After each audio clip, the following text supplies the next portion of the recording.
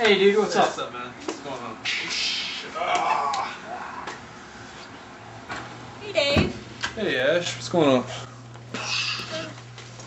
Hey dude, so what have you been up to? Not much. You? I've been kind of unproductive lately. Yeah? Yeah. I mean, I started 10 paintings yesterday and, like, wrote a few songs on my EP, but it's all crap. Oh yeah. Guess what? We're decoupaging the baby's room. It's with like all this spin magazines she gets every week. Wait, what are you pregnant? Dave. When did you guys get a baby? Check this. The guy actually followed us home. What guy? The baby?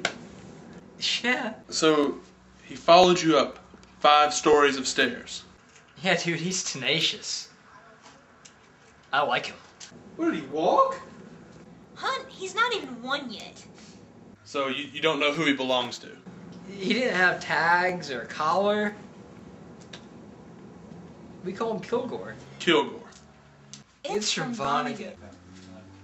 So, wait, how long have you guys had this drifter baby? It's been a month, right? What day did we go to the park? It was like a couple Thursdays ago. Was it? Or was it on a Wednesday? I think it was like 3 weeks ago. It'll be a month on the 16th. You guys are freaks. I mean, I give him props for even getting here, man. He's cool in my book. He can stay here as long as he wants. Spencer, you can't just raise some random kid. I don't know, man. I mean, I don't think he's gonna be here long. Look at him.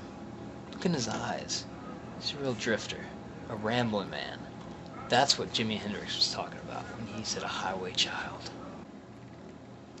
Well, so Ash tells me you have a new lady. Yeah. Yeah. So how's that going? I don't know. I'm bored. I mean, I like her, but it's the spark is gone, you know? Yeah, I know what that's about. I heard that. I'll get it, hun.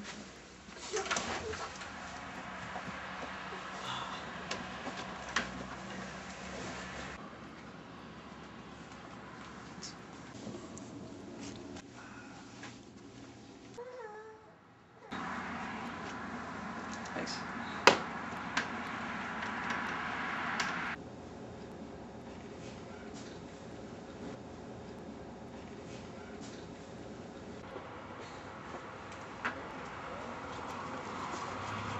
It's okay, baby. No. Okay. Yeah. No. Yeah, he's gonna be fine.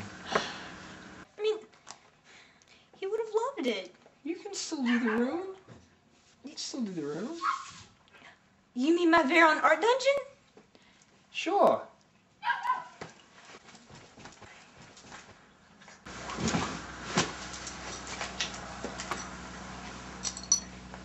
So tell me about this girl, man. I mean, like I said, I like her a lot. I mean, we have a lot in common. But is that good? I mean, you hate yourself. Yeah, I mean, but, you know, I hate everybody. Plus, she's hot. I guess my only real qualm is that I don't know, I'm really bored. Dude, that's not a problem. Frankly, that's what love is.